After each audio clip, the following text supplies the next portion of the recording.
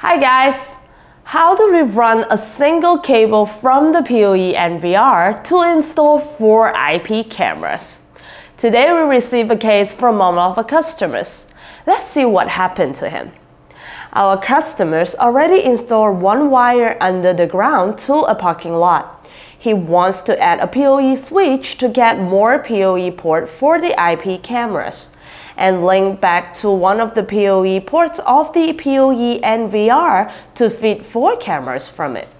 Some of the cameras are 328 feet away from the PoE NVR. To pull cable for each camera will be too complicated and cost a lot. So does he have to pull the cables? Not really. He can simply add a PoE switch to deal with the problem. So today in this video, I'm going to show you how to use a single Cat5e or Cat6 cable to install 4 cameras.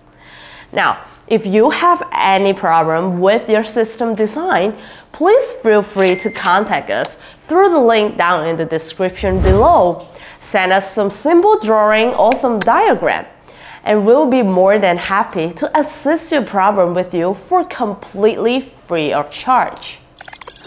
So our customer's initial plan is to add a switch in order to get more ports for the IP cameras. Now he hoped the switch can be powered by the PoE NVR, but he doesn't know how to set up. That's why he reached out to us. Now the major problem is actually the power issue. Now we decided to use the PoE Passthrough Switch in this case, but there's a catch here. Because some of the PoE NVR cannot process 4-channel IP cameras. So in this case, you cannot directly add your switch to the PoE NVR. If your PoE NVR cannot process 4 cameras at the same time, you will need to connect the switch to the router first and connect the router with your PoE NVR. Now, let's move on to the demonstration board, and I'll show you what we need and the whole setup. So here I am in front of the board, and I'm going to talk about the solution step by step. Let's begin from the end. You can see I already have 4 IP cameras stick onto the wall, and this is the PoE Passthrough Switch. The PoE Passthrough Switch has a pass-through feature. That means it can take power from the PoE switch or the PoE injector in order to provide power for the edge devices. It can eliminating the needs for individual power source and also reducing the installation costs. So this is the perfect choice to solve our power issue. But beware, it has 8 ports in total. But only number 8 port can take in the power, so it leaves us 7 ports available for the edge devices. Now we have took care of the power issue, and it led us to another question on how can we power the PoE Passthrough Switch. Can it be powered by the PoE NVR, or do we need to add another conventional PoE injector? Now actually it depends. You have to determine your power consumption of your edge devices first in order to see if your NVR can have enough power for them. Also, you have to determine the kind of PoE standard that you use. Normally, the PoE NVR use AF or AT standard. So in our customer's case, actually, we suggest him to add a 90 watts PoE injector, because you should use a BT standard to power our pass-through switch. And the 90 watts PoE injector can inject 90 watts of power through the cable line to our pass-through switch, and also it is using the BT standard. Because the AF or the AT standard may not be enough power for them, and otherwise you may occur power loss if you use that. So now let's do the connection together. Okay, let's pretend this is our customer's control room with everything here. We have the router forming network, the PoE NVR, and the 90 watt PoE injector. Now I'm going to do the connection.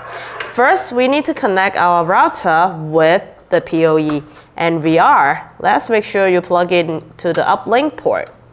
to get data. And then I'm going to connect our PoE NVR with our PoE injector. Let's plug into here. And this one, make sure you plug into the right port. We have data in and PoE out port. Make sure you connect with the data in port. And then I'm going to power it up first. And you can see the indicator lights are on. And make sure you plug in the PoE output port with our Ethernet cable. Now this side are all set. Let's move over to the pass-through switch. This is the 328 feet cable.